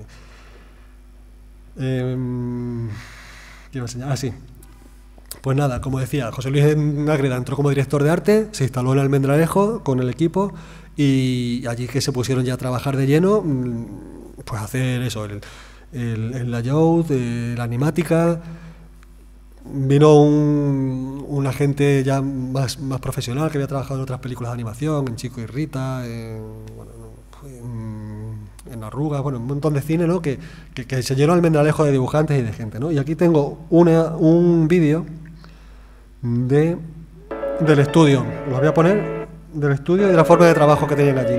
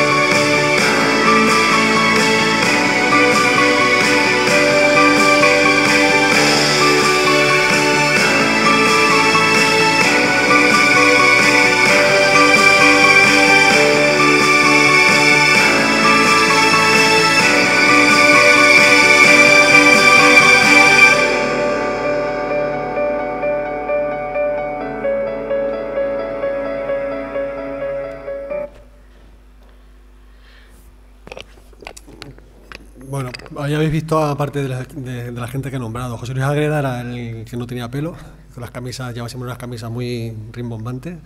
Estaba Manolo Galiana, que no lo he nombrado, pero él venía de trabajar para Disney, ¿no? Y él era el senior, era el más mayor de todos los que estaban allí, él era Manolo Galiana. Y el más joven de espíritu, casi podría decir. Y luego había un montón de chicas también, participaron un montón de ilustradoras y de mujeres en la producción, había un montón. Ya que la película era tan masculina, le dieron un toque bastante chulo a la película. Y nada, después de todo ese trabajo y tal, llegó el momento de hacer también la música. Algunas cosas así de curiosidad de ese periodo, pues por ejemplo, cosas que no se hacen habitualmente en el cine de animación. En el cine de animación, mientras hablo voy a poner algo del libro de arte, así voy viéndolo. En el cine de animación generalmente se hace la película y una vez que está hecha la película se va a un estudio de doblaje y ahí se pone la voz a los personajes, ¿no? Tienes el guión y una vez tú vas viendo los dibujos y cómo hablan y cómo se mueven, los actores de doblaje ponen la voz a esas imágenes. En este caso se optó por hacer una técnica distinta. Se llamó actores de cine, de televisión, de teatro, para que interpretasen a los personajes. Buñuel fue... Joder, estoy fatal hoy. Jorge Usón fue Buñuel, es un actor que ahora lo habéis visto en alguna serie de televisión, en Telecinco, por ahí de estas policíacas. Ramón Acín fue Fernando Ramos, que es un actor extremeño muy bueno de teatro, que está en activo y hace cosas muy interesantes. Y los actores franceses que doblan a Pierre y a Ellie creo que son franceses haciendo acento español, ¿no? En castellano, no son estos actores españoles que imponen el acento ese francés tan típico, son actores, y la gente de las Urdes es gente extremeña. Y lo que se hizo fue que a esta gente se les metió en un estudio de doblaje con el guión, sin ver las imágenes. Entonces interpretaron la película. Por ejemplo, cuando van en el coche por las Urdes, se les pone en una silla, se les zarandea y van hablando como si estuviesen ahí moviéndose y tal, y hacen la interpretación. Por ejemplo, Fernando Ramos, el actor de Acín, me contaba que Jorge, que interpretaba a Buñuel, se metía en el papel hasta tal punto que era apabullante. Era un Buñuel totalmente, vamos, que le tenía como ahí entre las cuerdas siempre, ¿no? Fue una interpretación, pues eso, como hacer una película de imagen real con ellos. Y una vez que se hizo ese doblaje, fue al contrario. Los dibujantes tenían ese doblaje, ese audio ya hecho para hacer las imágenes de la película. Entonces se hizo el layout, que es poner, como habéis visto al principio del teaser, que los dibujos así un poco abocetados, pero ya con el diálogo y el ritmo de la película, hecha gracias al doblaje que tenían ya. Es algo inusual, no se suele hacer, pero creo que funciona muy bien porque le da a la película algo diferente. La película creo que es muy diferente en muchos sentidos, ¿no? Es diferente pues, a nivel de... Es una historia que no está contada, que no se cuenta, una técnica de animación que no se utiliza mucho hoy día, porque todas las películas son 3D, ¿no? Todos los productos parecen muy iguales, ¿no? Los de Pixar, los de DreamWorks, todos estos de Gru, mi villano favorito, etcétera, me parecen todos muy iguales y esta película es muy artesanal. Entonces esas cosas creo que dotan a la película de más alma y más vida, ¿no? Y luego tuvimos la suerte, la inmensa suerte, de que Arturo Cardelús, el compositor de la banda sonora, no era muy conocido y se le contrató para hacer la banda sonora, ¿no? Y justo después de contratarle, el tío pegó el pelotazo por un corto que hizo, no recuerdo el título, eran dos niños que se enamoran, ¿no? Y hay un corazón por ahí volando. Bueno, un corto que fue viral, que se puso en todos los sitios con un montón de premios. Él hizo la música y la verdad es que subiera el estrellato para él, ¿no? Pero como lo habíamos contratado un tiempo antes, fue una suerte porque hizo una banda sonora que, si habéis visto la película, la conoceréis, y ha ganado un montón de premios, estuvo nominado al Goya y ha ganado premios internacionales porque es una banda sonora muy, muy buena, ¿no? Creo que se aleja bastante de la música de las películas españolas, ¿no? Que suelen ser muy de piano, así, ¿no? Las veo muy parecidas todas. Él hizo algo que tiene ese sentido dramático, pero creo que mete esas notas de la música parisina, incluso hasta del western, puedo decir, ¿no? De la parte de las urdes, y también muy deudor de músicas, por ejemplo, como las de Work and Wine, ¿no? Como se pronuncia, el de esto de In the Mood of Love y de estas películas, ¿no? Creo que se nota ese aire, ¿no? Y fue una suerte tenerlo en las películas. Pues entonces esas cosas pues van sumando, ¿no? Aquí sigo viendo. Bueno, más cosas de la película que me acuerde. A ver, bueno, pues cuando ya estaba prácticamente terminada, empezamos a hacer un periplo, digamos, por sitios, por lugares, por festivales, para presentar el proyecto. Y como decía antes, tuve la suerte de que siempre me llevaban, ¿no? En ese sentido estoy muy agradecido porque creo que hay gente a los que adaptan libros o cómics y tal, y un poco que desaparecen, ¿no? Y yo tuve la suerte de que siempre me llevaban a todos los sitios. Recuerdo lo de Zaragoza que contaba antes, donde conocía a la familia de Buñuel, de Ramón Acín, perdón, y recuerdo también en San Sebastián. Fuimos al Festival de Cine de San Sebastián. Yo nunca había ido a un festival de cine con mi acreditación y todo, y fue para mí un lujo estar allí, ¿no? Rodeado de todas las estrellas de Hollywood y tal, ¿no? Y es donde ves un poco qué diferente es el mundo del cine al del cómic, ¿no? En el mundo del cómic yo voy a un salón del cómic y sé que me puedo ir a tomar una cerveza con la gente del Jueves, con la gente de la Cúpula, con los dibujantes americanos de Marvel, con todo el mundo, ¿no? Todos somos iguales, pero en el mundo del cine parece que hay como gente de primera y gente de segunda y gente ya que como apestados, ¿no? y te das cuenta de eso, es un mundo muy artificial. Pero bueno, lo he conocido y está bien. Y bueno, fuimos a San Sebastián, al Festival de Málaga, al Festival de... bueno, uno en Zaragoza, bueno, un montón de sitios, ¿no? Y presentábamos esto, un poco el proyecto de la película, ya que estaba casi hecha, y presentamos el proyecto, el origen, que es el boleto de lotería. Otra de las cosas que hizo también Manuel Cristóbal, como en su labor de productor y de lanzar las cañas, que se le da muy bien, es que cada Navidad de rodaje de la película hicieron unas botellas de cava de almendralejo con las etiquetas de Buñuel. Yo tengo alguna en casa que no la he abierto todavía porque quería abrirla en Los Goya, pero como estuve allí en Los Goya no me la llevé y las tengo sin abrir, se quedarán ahí de recuerdo. Tengo una que hicieron con el número de lotería de Buñuel, el número de lotería que le tocó a Buñuel, a Ramón Acín, y que en el que pagó la película, se hizo una botella con la etiqueta que es el número de lotería. Incluso se sacaron participaciones con ese mismo número, que ya hubiese sido una bomba que ganase otra vez en la lotería ese mismo número, ¿no? Hubiese estado bien. Y esas botellas, esos detalles siempre los cuidaron mucho, camisetas, tazas, el libro de arte, ir allí a la Academia de Cine, que fuimos varias veces, allí nos reunimos con académicos, todo eso, y todo eso es que se iba sembrando antes de hacer la película, ya iba como diciendo, oye, se está haciendo esto, y generando expectativas, ¿no? El origen, el documental, el cómic. Aquí se habla un poco del equipo, de Salva Simó, el guionista, el director y guionista, que venía a trabajar pues eso, en 007, El libro de la selva, estas grandes películas de Hollywood. Elige Montero, el guionista. Seguramente que estas series las habéis visto, ¿no? Yo no soy muy de estas series, pero Gran Hotel, Gran Reserva, todas empiezan con Gran, ahora que me doy cuenta. Puede haber sido Buñuel en el Gran Laberinto de las Tortugas. Este es José Luis Ágreda, Manolo Galeana, Arturo Cardeluz. Este es el corto que hice, el que hizo el de los chicos estos.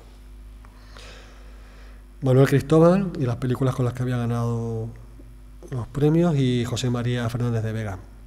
Y nada, la distribuidora fue Latido, que es una distribuidora importante, o sea que la película iba muy bien encaminada, tenía todas las papeletas para que llegase lejos, ¿no? Y costó mucho porque hubo momentos en que había desánimo y casi se deja la producción porque no había dinero. Es que no había dinero, es que esta película se hizo con 1.800.000 euros, que ojalá los pillásemos mucho, podríamos decir, pero cualquier película que se hace, por muy pequeña que sea, la más pequeña son 10 millones de euros, la más pequeña, la película más mala que veáis por ahí.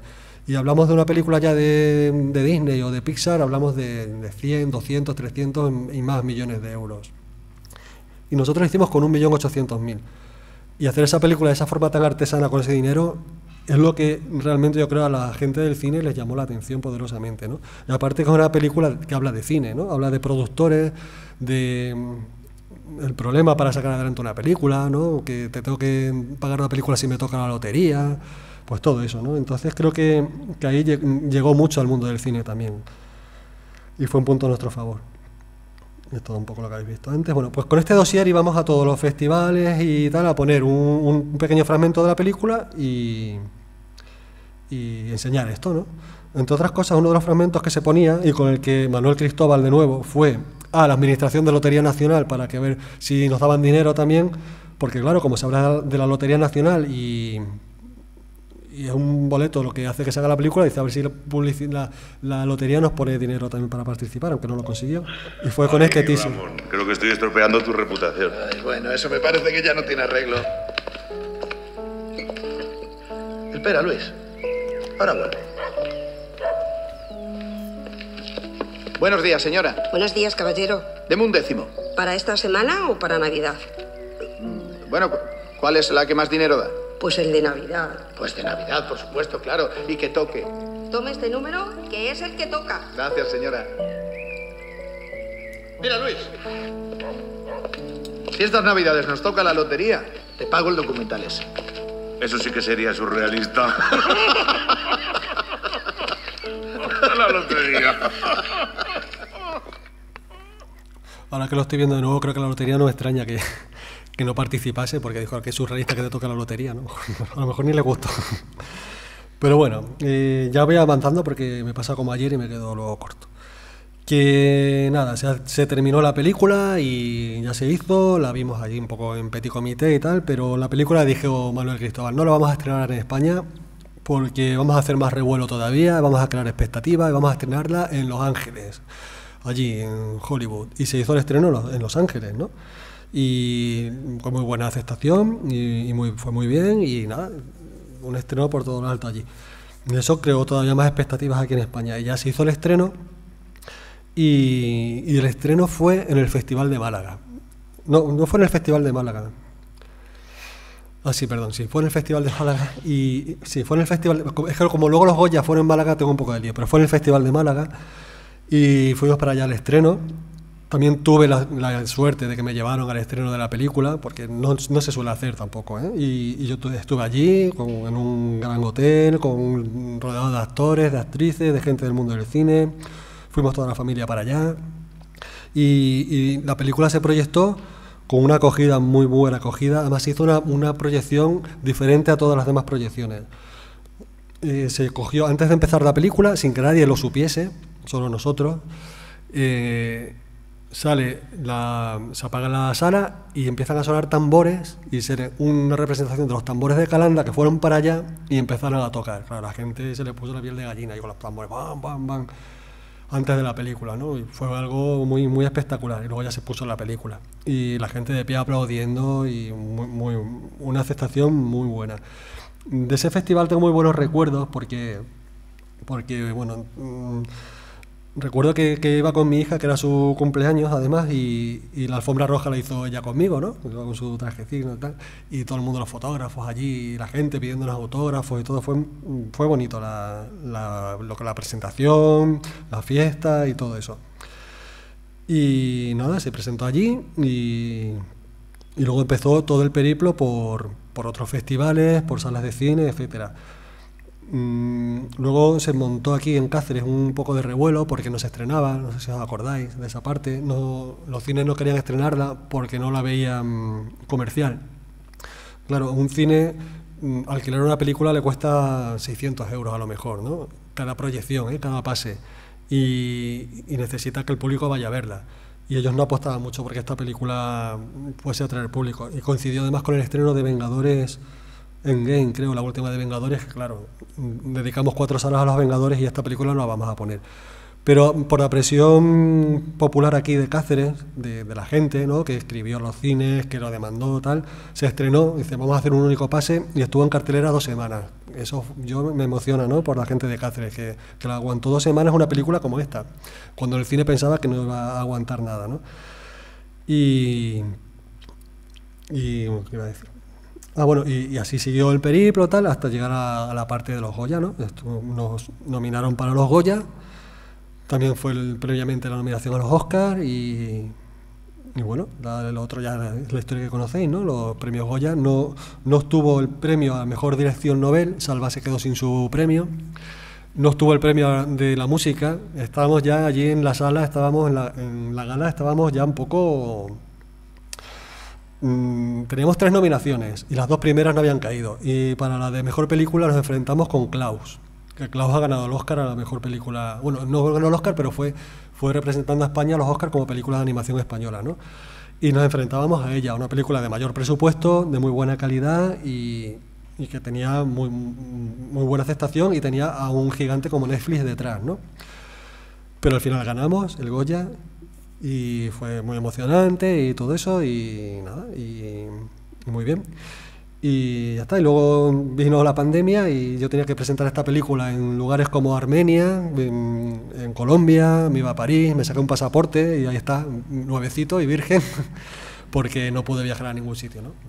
Y nada, y ya no creo que se retome, porque la película pasó, tuvo su momento de gloria, tuve mis 3 minutos de gloria con la película y ya ahí se quedaron. Ahora hay que mirar para adelante y hacer nuevos proyectos, porque todo esto ha cambiado el mundo, y lo que pasó antes ya parece que incluso da hasta pereza a volver a revisitarlo, ¿no? Creo que la película que quedará ahí para la historia. Creo que es una gran película. Yo cuando la vi me gustó mucho. Siempre me preguntan, ¿a ti te gusta la adaptación? ¿Te gusta la película? A mí me encanta la película, me gusta mucho. Y cuando la vimos por primera vez juntos, José Pedro Domínguez, que estuvo al principio de este proyecto de hacer cómic, hizo lo posible porque se estrenase esta película, y vino de las Urdes a ver la proyección conmigo y se sentó a mi lado, y después de la película empezó a llorar. Dije, esta película creo que va a gustar a los urdanos también, ¿no? Y se ha proyectado en las Urdes varias veces, con muy buena aceptación. gusta mucho, es una película que es resultona, es barata y es resultona, tiene un final muy emotivo, es que claro, nos guardamos el as en la manga del final, que no se le escapa una lágrima con esa música y ese final, ¿no? De esa historia de amistad entre Ramón Gacín y Luis Buñuel. Entonces, bueno, creo que yo estoy muy contento con la película y con la historia que significó y todo eso. Y ya está, no sé, quizás me queda un poco corto, pero si queréis preguntar algo, si no puedo enseñar por aquí alguna cosa más. ¿Habéis visto la película, todo el mundo de aquí, de la sala? Pues muy bien. No sé, no tengo por aquí mucho más que enseñar ya. Y más cosas así que me recuerde del proceso, es que fue muy largo, como digo, fue bastante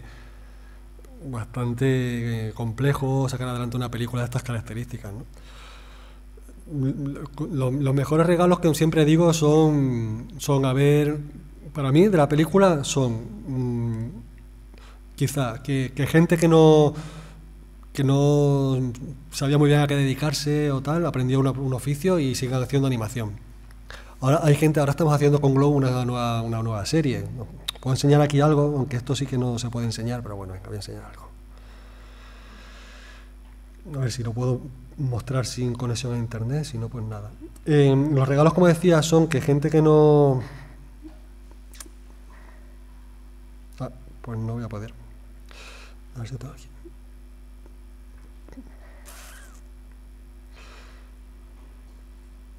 Gente que no pensaba nunca dedicarse a este mundillo, pues ha trabajado en estas cosas, ¿no? Y recuerdo, por ejemplo, a Natalia Rodrigo, que es la directora de la Filmoteca ahora. Ella me escribió hace un montón de años diciendo que quería ser ilustradora, que a ver si la aconsejaba y tal, ¿no? Y nos reunimos, le estuve dando un poco de consejo, enseñando mi trabajo, porque igual que Agreda hizo conmigo, que yo no conocía a nadie, yo siempre estoy abierto a que la gente me pregunte y enseñarle, darle técnicas, consejos, lo que quieran, ¿no? Porque creo que es bueno, ¿no? Que si... ¿Por qué voy a guardarme nada, no? Si puedo ayudar a alguien a hacer algo. Y hablamos y quería hacer cosas, hacía mucho, dibujaba muy manga, y la pobre, siempre me arrepiento un poco, le dije que con el manga no iba a ningún sitio. Porque es cierto, es que en España hay mucha gente que quiere dibujar manga, y está muy bien, y me parece fenomenal, sobre todo para contar historias y tal, pero no puedes publicar manga en España, es muy difícil.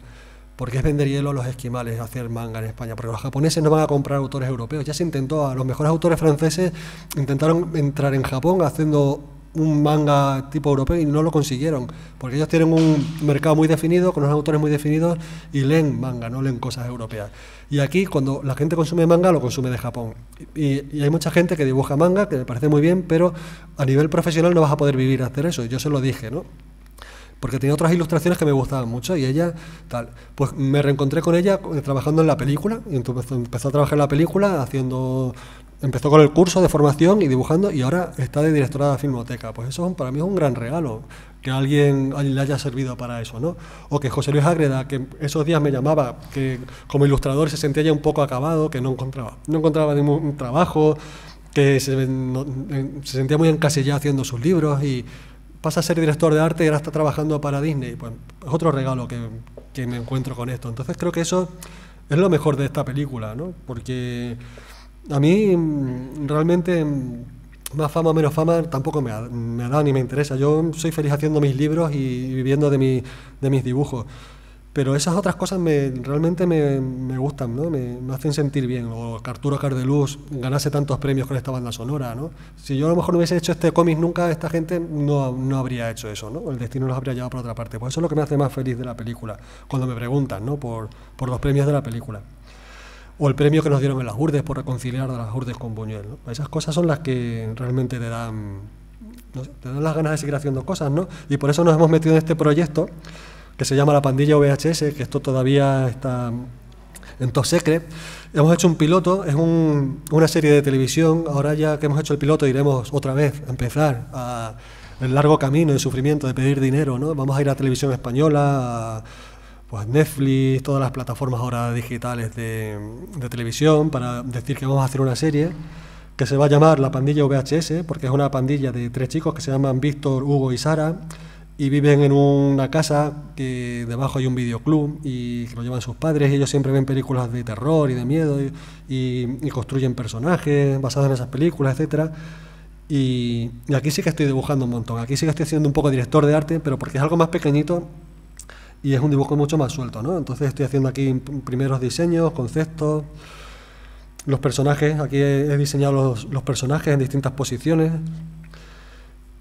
Y esto va a ser muy diferente, esto va a ser para niños, es una serie de animación de 13 capítulos, y yo estoy escribiendo los guiones y cada episodio va a contener una canción que estamos componiendo para que una niña la cante. Ya está, es que el primer piloto no lo puedo enseñar, pero no lo tengo aquí, pero ha quedado alucinante, ha quedado, creo que incluso mejor de estilo que la película de Buñuel, porque como son episodios de 7, 8 minutitos cada uno, parece que la gente que está dibujando, que nos ha quedado, parte del equipo de Buñuel está en Almendralejo trabajando en esto, piensan es que 8 o 9 minutos comparados con 90 que dura una película es como nada, ¿no? Entonces es un producto que está quedando muy redondo y muy bien.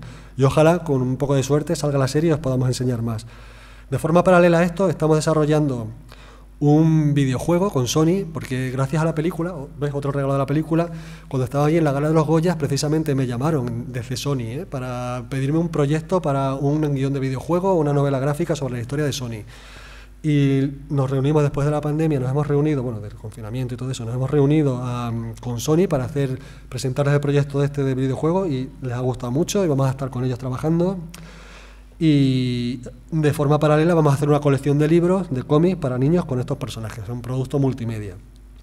Entonces, bueno, creo que he empezado esta nueva etapa de los post-mundo moderno que nos venga ahora, haciendo cosas muy diferentes al cómic, ¿no? Estoy haciendo guiones, novelas y cosas así, pero siempre me apetece experimentar y cambiar y probar cosas nuevas, ¿no? Entonces creo que es una buena forma de empezar lo que venga a continuación.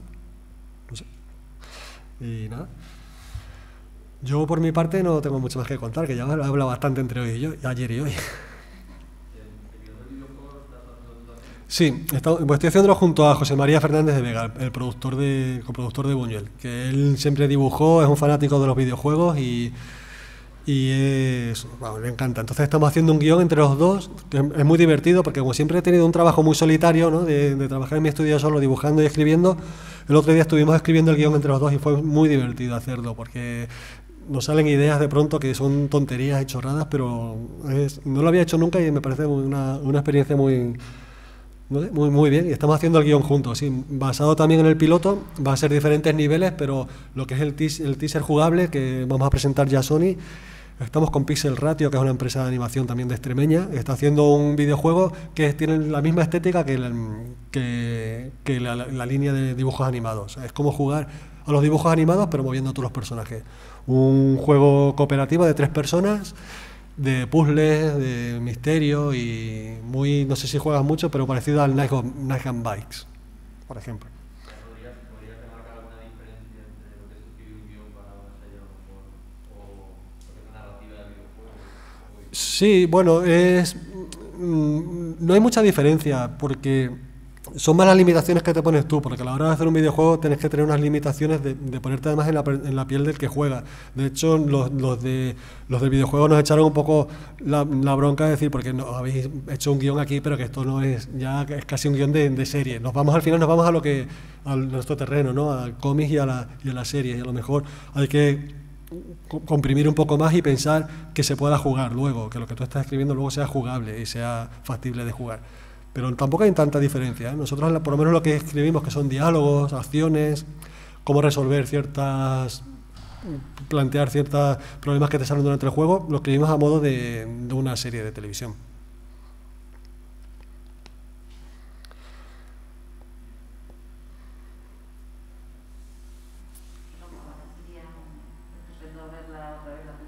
Sí, estaría bien verla, ¿no? Pues ahí, en el plano que os puse antes de la monja, que os puse un plano, hay este de aquí, el del final, hay una escena, este plano se quedó fuera de la película. Bueno, este no sale en la película, y este tampoco, y este es muy bonito, y no se utilizó, y es una pena, lo que viene a continuación. Este Eso no aparece en la película tampoco. Pues una pena, porque así podría ser. Pues sí, pues una pena. Nada, no sé. ¿Qué más contaros? La experiencia fue muy bonita, ya os digo, porque se hicieron muchos viajes a Madrid, lo recuerdo todo con mucho cariño. Fuimos, por ejemplo, a ver el software para hacer la película. Salva quería hacerla a mano, como digo, quería hacerla en papel tradicional y pasar así los fotogramas, todo muy romántico, pero es que no se puede hacer hoy día algo así, no hay dinero para hacer eso. Se puede hacer, vale, pero necesitas millones de euros. Y se hizo con un software que es Toon Boom, es un software de animación con el que se hace casi todos los dibujos que se ven en televisión, están hechos con Toon Boom, prácticamente todos, y muchas películas. Y nos hicieron una presentación en Madrid, también fui, y yo me apuntaba siempre a todas. Si te quieres venir, yo siempre me iba a todas, porque me interesaba aprender todo eso, ¿no? Y Toon Boom es un software canadiense, y vinieron a Madrid a hacer una presentación de ese software, de la actualización y tal. Nos trajeron un jarabe de sirope de arce o algo así, fue muy chulo. Y la gente de Toon Boom nos dijeron que nos hacían, para que veáis lo que manejan, un software exclusivo para una línea que solo tuviese nuestra película. La película tiene una línea de pincel como roto, así se ve un poco desgarrado el trazo, pues es hecho exclusivamente de Toon Boom para la película. Y nos estuvieron contando allí el sistema de funcionamiento, nos pusieron producciones que estaban haciendo, y fue también una historia muy interesante. La verdad es que yo me lo pasé muy bien haciendo la película. Me lo pasé bien porque fui listo y me quedé fuera de la película, no quise dibujar, porque no puedo contar demasiadas cosas, porque bueno, hay muchos entresijos y muchas cosas de la película, ¿no? Del cómo se hizo, pero sería digno de hacerse un documental del cómo se hizo la película, del cómo se hizo el libro, del cómo se hizo. Pero eso ya algún día se contarán, pero muchas curiosidades y anécdotas.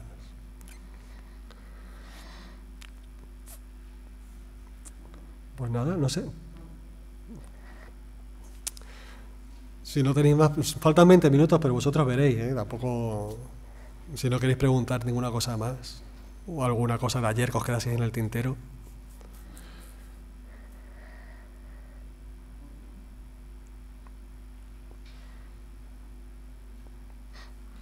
¿Nada más? Bueno, pues ya está. Gracias.